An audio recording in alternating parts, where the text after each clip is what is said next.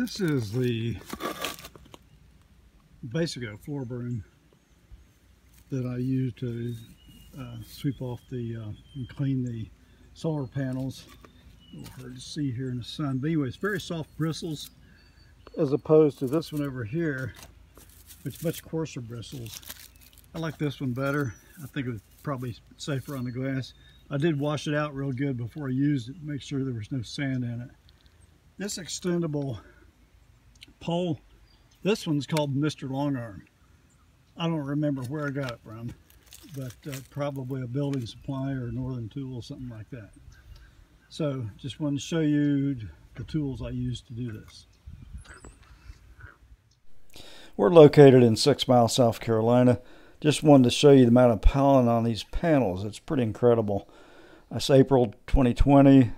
You'd think it'd make a big difference in energy production, but after cleaning it, surprisingly doesn't make as much difference as you might think. I'm just wetting the panels down real good and running this up and down a bunch of times without any soap or detergent or anything.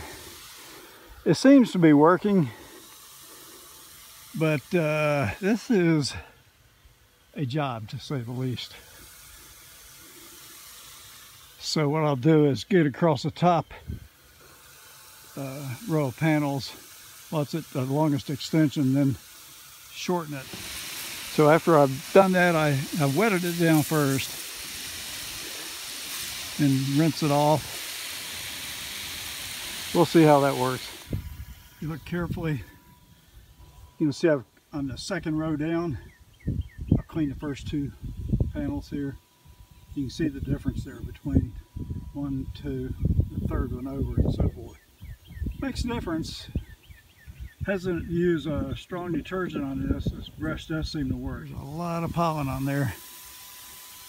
I can't remember it being this bad last year or the year before when we first put this system in. Now I'll hose those 2 off I just did.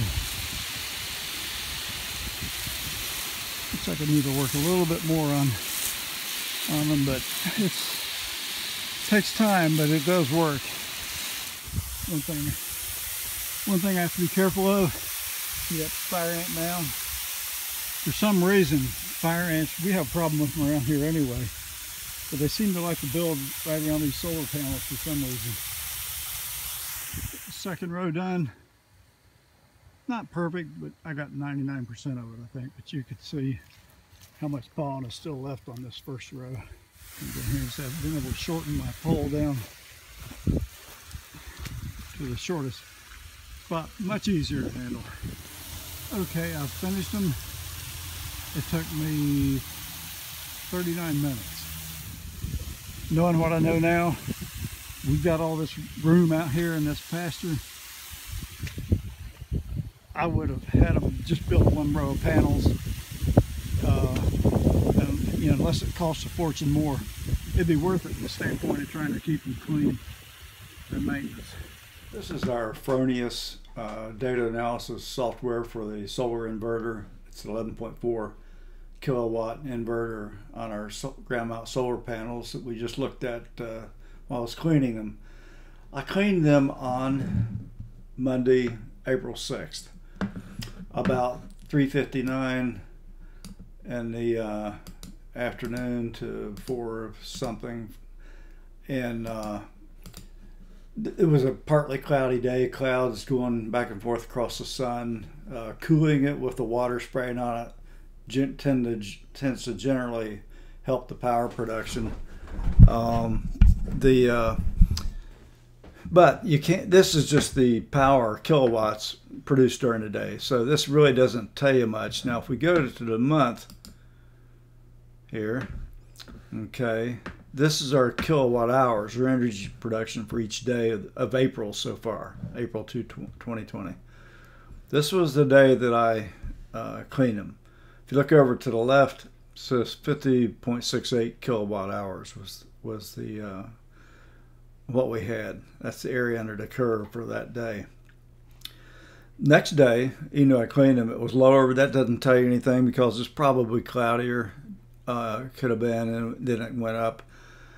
This day looked pretty good, 76.81 kilowatt hours. on the 10th. That is actually yesterday. I'm recording this on the 11th. And you say, okay, well, I must have done real well. But if you go back in year to, let's say 2019 for April. If you look over here on the left, it goes away when I move the cursor over there, but if you actually, let's click on April. That's for the whole year. Okay, took a minute to load. I'm back. On April 6th of 2019, we were at, if you look over to the left, 64.63 kilowatt hours for that day. But there were other days it was up in the range of what we measured yesterday, which was a particularly outstanding, clear, cool day. So it probably makes a little bit of difference, but it doesn't make a gigantic difference to get the pollen off. Actually surprised me. I noticed that when we first put it in February 2018, there's a lot of pollen. I cleaned it off. I really couldn't see the difference. So there is probably a slight difference, but it's not huge like you might expect. So just don't expect a huge difference, you know, after you clean them. But I think it is the right thing to do. You just have to be careful that you don't damage your panels. I was hesitant to use any kind of detergent or soap, so I just used water and just that soft bristle brush. Hope you enjoyed this, and if you did, please like the video and subscribe to our channel. Thank you.